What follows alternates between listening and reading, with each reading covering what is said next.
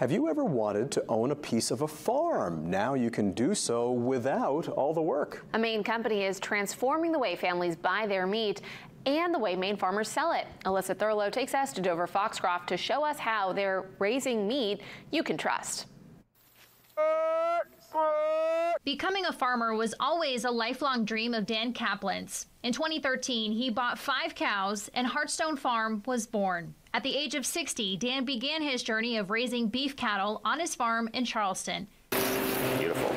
Business has picked up following the pandemic as many families have started to change their habits around buying meat. What's more important than the food you eat and knowing where it came from? 4 meat processors control 85% of meat processing in the United States.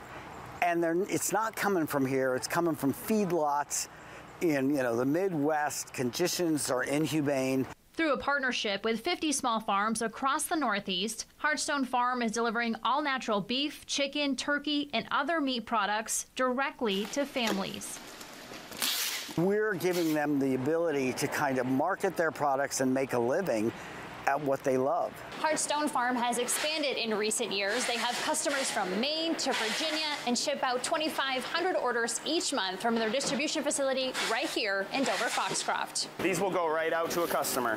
Miles Whitney is a third-generation farmer who raises pigs, which he sells to Dan. This saves him time and money. If I didn't sell my pigs to Dan, all my spare time would be at farmers markets and whatnot. He's also one of the company's 10 employees helping grow the farm's sales. People want to go smaller. They want their money to stay in their region a lot of times, and they want to support small farmers, and this is a great way to do it. Hearthstone Farm just launched its equity crowdfunding campaign on Start Engine. This campaign offers customers and investors the opportunity to own a piece of the farm.